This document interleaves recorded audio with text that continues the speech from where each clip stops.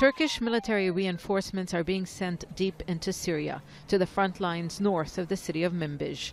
The message Turkey is sending is that it's ready to use force if Manbij is not handed over to what it calls its rightful owners.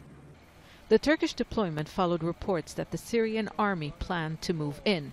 There will be a vacuum once the U.S. begins withdrawing its troops from areas across northeastern Syria controlled by the Syrian Kurdish armed group, the YPG. People are afraid after reports of a possible military operation and other reports that the regime wants to capture the city. We're preparing to escape if the regime enters or if there is military action.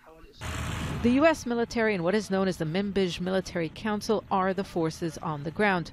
But the Turkish government and the Syrian opposition say the council is a front for the YPG, a group they consider terrorists and separatists who have exploited the fight against ISIL to carve out a state of their own.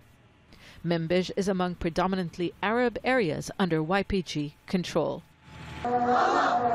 Damascus has been making its position known. State media has been broadcasting images from the YPG-controlled region of what it says are protests against a possible Turkish offensive.